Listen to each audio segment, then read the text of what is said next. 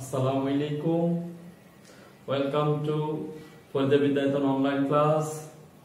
I am Jasimuddin, assistant English teacher for the Vidyayaton. Once again, I am here with tag questions. In my last class, I took a lecture on tag questions in part 1. Right now, I am going to start a new class on tag questions, part 2.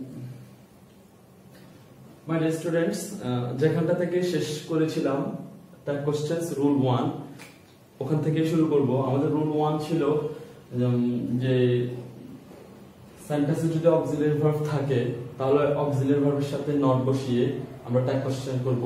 একটা উদাহরণ দিয়ে দিই।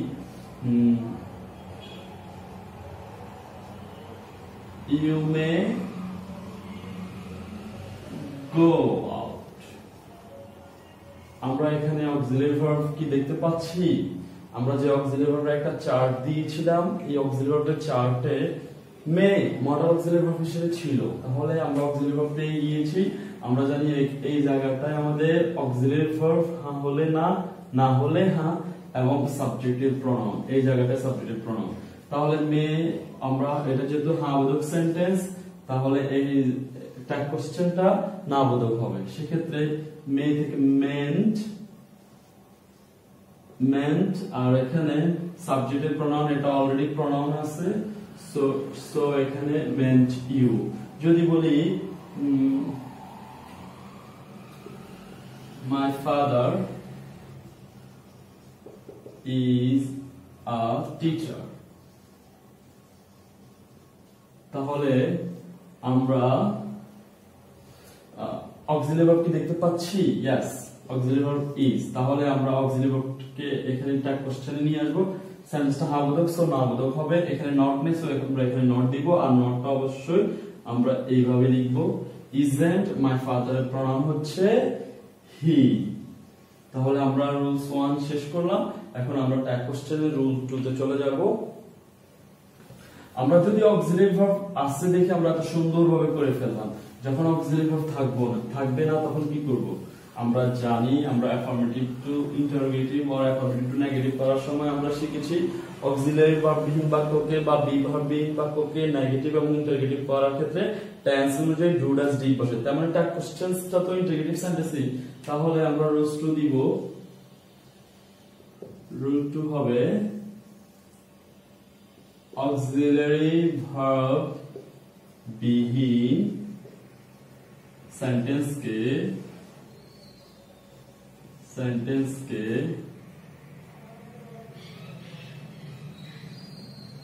Tag questions করার সময়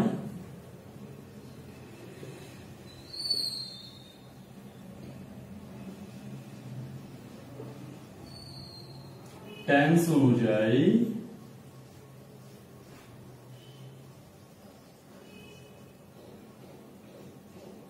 do,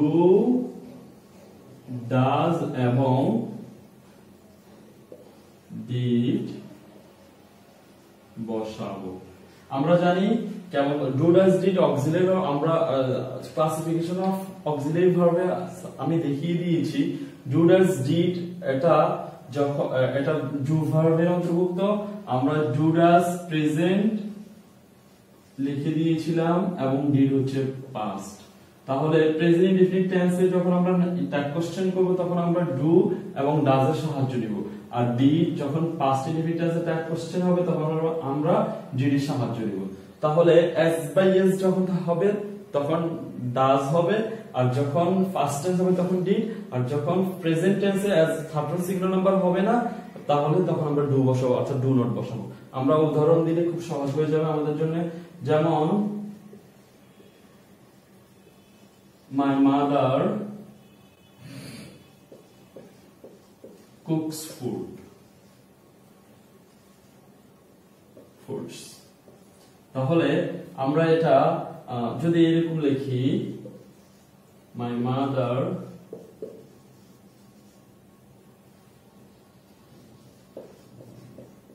cooked foods, যদি লিখি you cook food.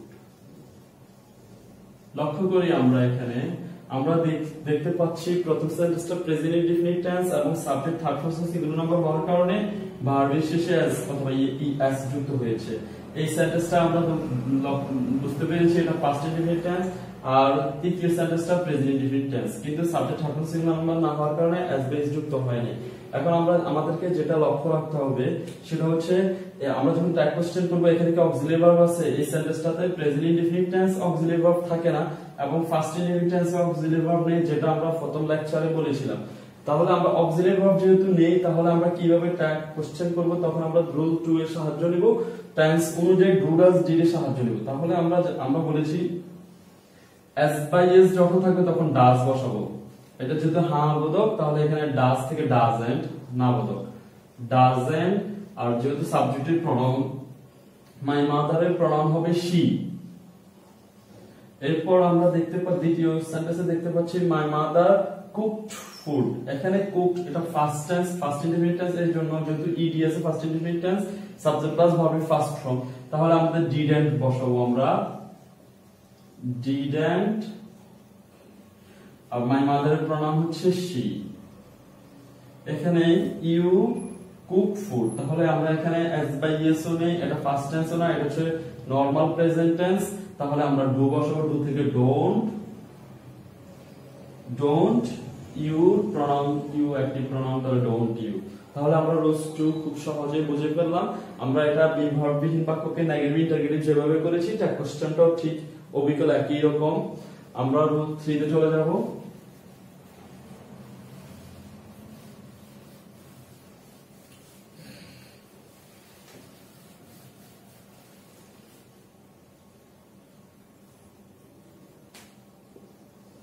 My dear students, rule 3 টা আমি লিখে ফেলছি। সেন্টেন্সে যদি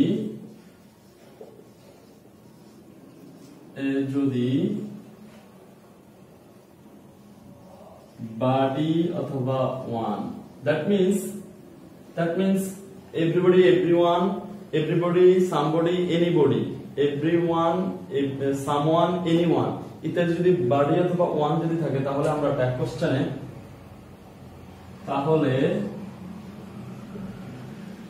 কোশ্চেনে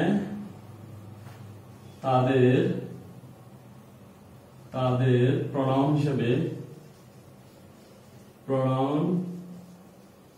হিসেবে দে বসবে। আমরা উদাহরণ দিলে খুব সহজে বুঝে ফেলবো, যেমন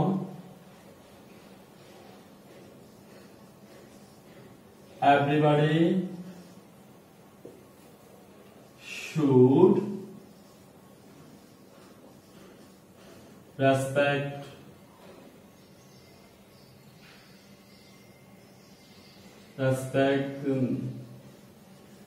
everybody should respect him. ওকে, তাহলে আমরা জানি everybody থাকার কারণে everybody থাকার কারণে তার ট্যাগ কোশ্চেনে প্রনাউন হবে দে। যেহেতু এখানে অক্সিলারি ভার্ব আছে তাহলে আমাদের আর কোনো টেনশন নেই, তাহলে শুড থেকে শুডেন্ট, হ্যাঁ হলে না, শুডেন্ট দে। যদি বলি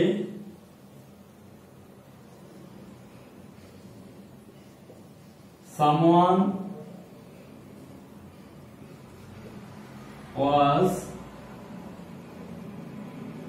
was there, someone was there, তাহলে অক্সিলারি ভার্ব আমরা দেখতে পাচ্ছি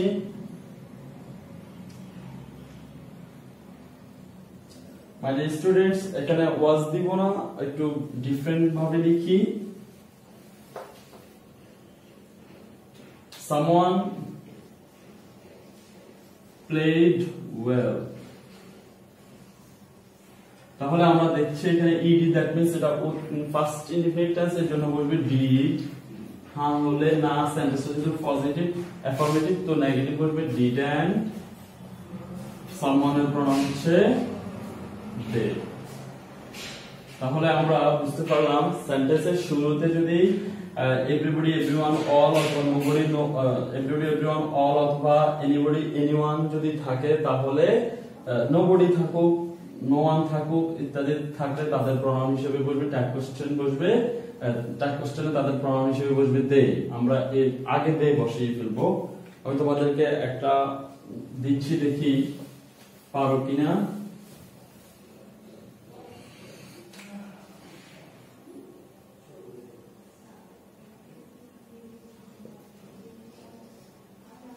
Everyone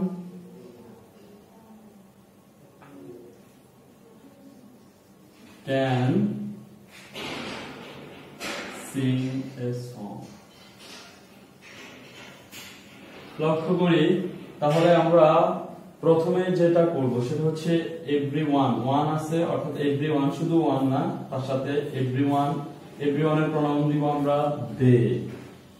অক্সিলারি ভার্ব যেহেতু আছে ক্যান, তাহলে হ্যাঁ হলে না কান্ট দে। আমরা রুলসটা এভাবে করব। তাহলে আমরা রুলস 4 এ চলে যাচ্ছি।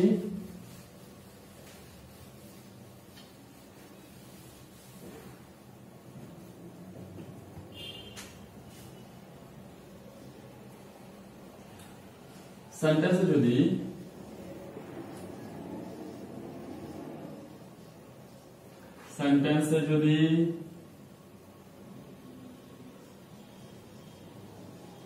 থিং থাকে তাহলে ট্যাগ কোশ্চেনে তার প্রনাউন হিসেবে ইট বসে। যেমন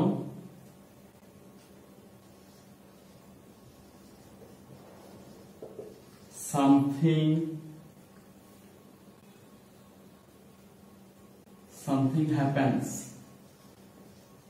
in my mind, something happens। তাহলে আমরা দেখছি happens এখানে অক্সিলারি ভার্ব নেই, কিন্তু প্রেজেন্ট ইনডিফিনিট টেন্স এবং ভার্বের শেষে এস বেস যুক্ত আছে, এইজন্য আমরা ডাজ দিব, ডাজন্ট, হ্যাঁ হলে না ডাজন্ট। আর যেহেতু থিং আছে সামথিং, তার প্রনাউন ইট। যদি বলে যে nothing is perfect in the world, nothing is perfect, তাহলে আমরা দেখতে পাবো নাথিং অর ইজ আছে, তাহলে হ্যাঁ হলে না। এখানে আমরা দেখতে পাচ্ছি নাথিং এটা নেগেটিভ শব্দ, দ্যাট মিন্স ইজ এটা নেগেটিভ, সো এটা পজিটিভ, এখানে নট বসবে না। তাহলে ইজ আর নাথিং এর প্রনাউন হচ্ছে ইট, ইজ ইট।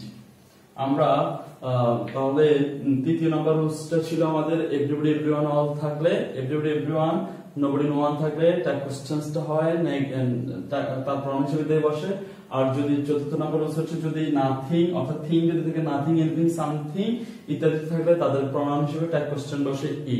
তাহলে আমরা ট্যাগ কোশ্চেনস এর 4টা রুলস শেষ করে ফেললাম। এখন আমরা ট্যাগ কোশ্চেনস এর 5 নম্বর রুলস, এটা খুবই ইম্পর্টেন্ট, এটা খুবই ইম্পর্টেন্ট। আমি আশা রাখবো তোমরা গভীর মনোযোগ দিয়ে এই রুলসটা বারবার এক্সারসাইজ করবা।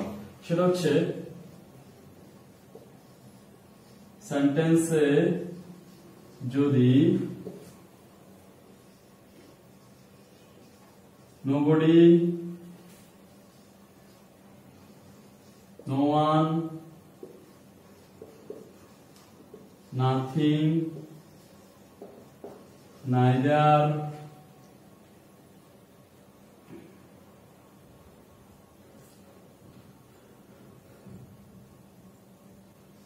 hardly, rarely, scarcely,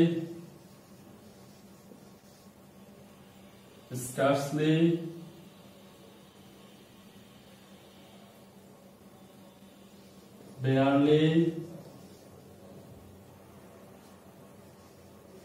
few, little, not, no, never, seldom,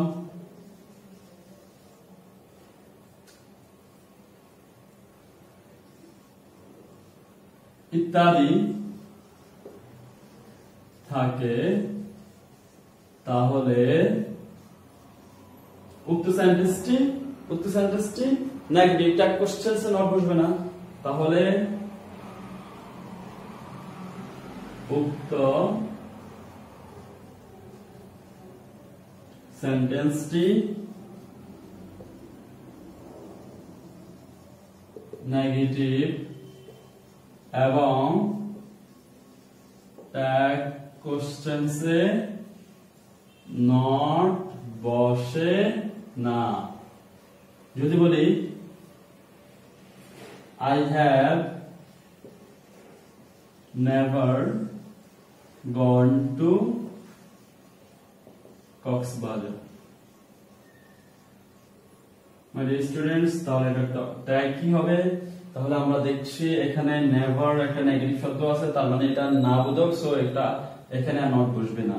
তাহলে আমরা অক্সিলারি ভার্বটি পেয়ে গেলাম হ্যাভ, হ্যাভেন্ট আর হবে না, হ্যাভ আই। যদি বলি, আমরা একটু আগে বলেছিলাম নাথিং ইজ পারফেক্ট, নাথিংটা নেগেটিভ শব্দ ছিল, এই জন্য পরে আমরা ট্যাগ কোশ্চেনে নট বসাই নাই। যদি বলি হি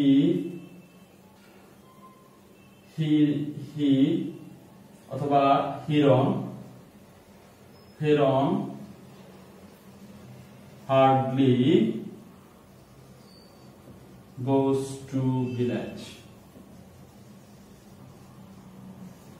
তাহলে আমরা দেখব হিরনের প্রনাউন হবে হি, আর হার্ডলি যেহেতু আছে এখানে নট বসবে না, এখানে as by as যেহেতু goes does বসবে, does he। আমরা আরো উদাহরণ দিতে পারি, যেমন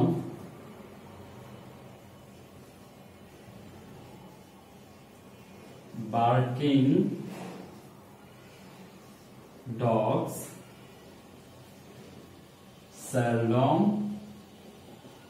bite, তাহলে আমরা লক্ষ্য করব এখানে বার্কিং ডগস এটা একটু প্লুরাল, এই জন্য তাদের প্রনাউন হবে দে, আর এখানে সেলড্রম থাকার কারণে দ্যাট মিন্স এটা নেগেটিভ, এখানে নট বসবে না, বাইট এটা as by as নেই, অর্থাৎ এটা প্রেজেন্ট ইনডিফিনিট টেন্স, এই জন্য ডু দে।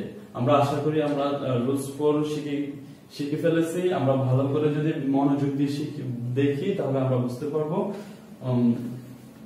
রুলস 4 এখানেই শেষ। আমরা এখন রুলস 5 নিয়ে আলোচনা করব।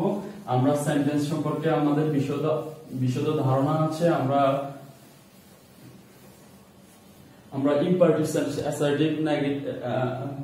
assertive sentence, interrogative sentence, imperative sentence, optative sentence, exclamative sentence। আমরা imperative sentence জানি, ভার্ব দ্বারা শুরু হলে সাবজেক্ট না থাকলে সাবজেক্ট হিসেবে ইউ উজ্জ থাকবে, ভার্ব দ্বারা শুরু হবে এবং আদেশ উপদেশ অনুরোধ বোঝাবে, সেটা হচ্ছে imperative sentence। আমরা এখন শিখব রুল 5।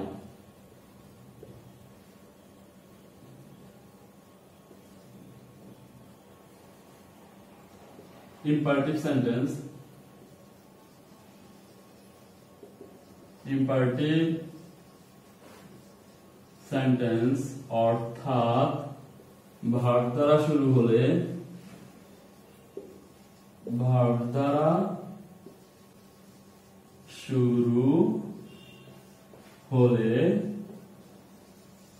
ট্যাগ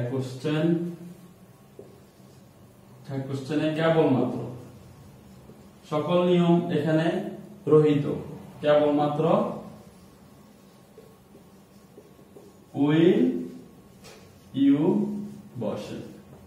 এখানে হাবোধক সাবজেক্টের প্রনাউন কিছুই আমরা দেখবো না, চোখ বন্ধ করে উইল ইউ দিয়ে দিব। ইম্পারেটিভ সেন্টেন্স হলে অর্থাৎ ভার্ব দ্বারা শুরু হলে দেখবো যে সেন্টেন্সটা কি ভার্ব দ্বারা শুরু হয়েছে, আর কোনো কথা নেই, উইল ইউ। যেমন often you book, কোনো কথা নেই। সকল রুলস এর বড় রুলস উইল ইউ, কোনো কথা নেই, will you do the work, will you.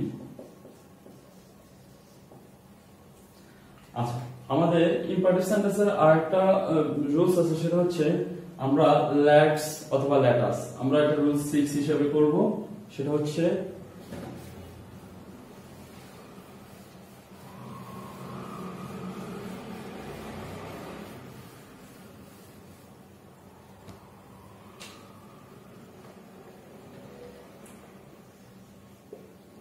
Let us অথবা এরকম হবে let's apostrophe comma S. Let's থাকলে ট্যাগ কোশ্চেনে কেবলমাত্র কোনো রুলস নেই, রুলস এটাই, কোনো নিয়ম নেই, কোনো কনসেপ্ট নেই। লেটস অথবা লেটাস থাকলে ট্যাগ কোশ্চেনে কেবলমাত্র শেল উই বসবে, শেল উই, কোনো কথা নেই, শেল উই। যেমন আমরা বলতে পারি লেটস গো আউট, কোন রুলস এটাই, কোন রুলস নেই তা না, রুলস এটাই, শ্যাল উই বসে যাবে, চোখ বন্ধ করে শ্যাল উই। লেটাস অথবা লেটস থাকবে, আমরা শ্যাল উই দিয়ে দিব, শ্যাল উই। যদি বলি let us sing a song, rules এটাই, let us shall we। তাহলে আমাদের রুলস 6 শেষ, আর আমাদের দুটো রুলস বাকি আছে। আমরা যদি শুধু ল্যাট থাকে সেটা অনুমতি বোঝায়, এখানে প্রস্তাব বোঝায়, এটা ইম্পারেটিভ সেন্টেন্সের অন্তর্ভুক্ত। আবার শুধু ল্যাট সেটা অনুমতি, সেটাও ইম্পারেটিভ সেন্টেন্স যদিও হয়, তবে রুলস হচ্ছে let me go out, সেক্ষেত্রে কিন্তু আমরা shall we দিব না, আমরা এটা ভার্ব দ্বারা শুরু হয়েছে, যদি লেটস অথবা লেটাস হতো তাহলে আমরা shall we দিতাম, কিন্তু শুধু যদি ল্যাট থাকে তাহলে will you, এটা ভার্ব দ্বারা শুরু হয়েছে, ল্যাট একটি ভার্ব আমরা জানি, will you, এটা আমাদের মাথায় রাখতে হবে।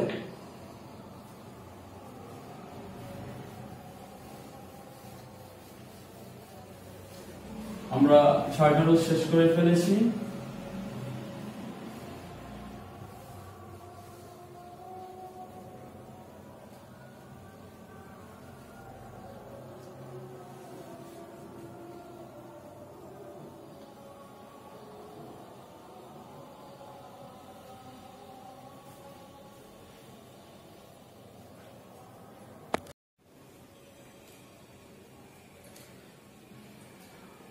শিক্ষার্থী বন্ধুরা, আমরা ট্যাগ কোশ্চেনস এর সর্বশেষ রুলস এ চলে এসেছি। 8 নম্বর রুলস এটা। আসলে মূল কথা হচ্ছে যে গ্রামারের যে নিয়ম এগুলাকে নির্দিষ্ট কতিপয় রুলস এর মধ্যে আটকে রাখা যায় না। গ্রামারটা অনেক বৃহৎ একটা বিষয়, তারপরেও আমরা এই 8টি রুলস শিখব ট্যাগ কোশ্চেনস এ। আমি বিশ্বাসী, আমি আশাবাদী যে এই 8টি রুলস থেকে আমাদের ম্যাক্সিমাম ট্যাগ কোশ্চেনস পরীক্ষায় আমরা সলভ করতে পারবো। এরপরও কিছু ব্যতিক্রম রুলস আছে, কিছু ভিন্ন রুলস আছে, এগুলোর জন্য আমাদের আরো বেশি বৃহৎ জ্ঞান থাকা লাগবে। আমি চেষ্টা করব ট্যাগ কোশ্চেনস এর পার্ট 3 আরেকটা আলোচনা করব এবং ওই আলোচনার মধ্যে ব্যতিক্রম রুলস গুলাকে সলভ করার চেষ্টা করব। আচ্ছা, আমরা 8 নম্বর রুলস দেয়ার যুক্ত সেন্টেন্সে ট্যাগ কোশ্চেনে তার প্রনাউন হিসেবে দেয়ারই বসবে, দেয়ারই বসবে। যেমন there is a boy in the field। যদি বলি there are 2 boys in the field, তাহলে আমরা জানি সাবজেক্ট কিন্তু দেয়ার নয়, সাবজেক্ট কিন্তু এ বয় অথবা 2 বয়েজ, কিন্তু দেয়ার দিয়ে যখন শুরু হয়েছে আমরা দেয়ারকেই সাবজেক্ট ধরবো। ট্যাগ কোশ্চেনের প্রনাউন হিসেবে দেয়ারই বসবে, তাহলে দেয়ার চলে আসবে, দেয়ার প্রনাউন হিসেবে দেয়ারই বসবে, প্রনাউন হিসেবে দেয়ারই বসবে। তাহলে ইজ হ্যাঁ হলে না, তাহলে আমরা ইজন্ট, এখানে যেহেতু আরএন্ট হ্যাঁ হলে না, কারণ আমরা দেখতে পাচ্ছি আমরা দেখতে পাচ্ছি উক্ত সেন্টেন্সগুলা অ্যাফার্মেটিভ, তাহলে দ্যাট কোশ্চেন আমরা নেগেটিভ করলাম, উক্ত সেন্টেন্সটা অ্যাফার্মেটিভ, দ্যাট কোশ্চেন আমরা নেগেটিভ করলাম। আমি আশাবাদী যে আমাদের এই যে 8টা রুলস, এই 8টা রুলস এর মাধ্যমে আমরা ট্যাগ কোশ্চেনস এর ম্যাক্সিমাম ট্যাগ কোশ্চেনস আমরা শেষ করে ফেলতে পারবো ইনশাআল্লাহ। এরপরে ট্যাগ কোশ্চেনস এর পার্ট 3 নিয়ে কিছু বোর্ড কোশ্চেন সলভ করব এবং কিছু নিয়ে আলোচনা করব। ততক্ষণ পর্যন্ত সবাই সুস্থ থাকো, ভালো থাকো, নিরাপদ থাকো। সবাইকে শুভকামনা জানিয়ে শেষ করছি। আল্লাহ হাফেজ।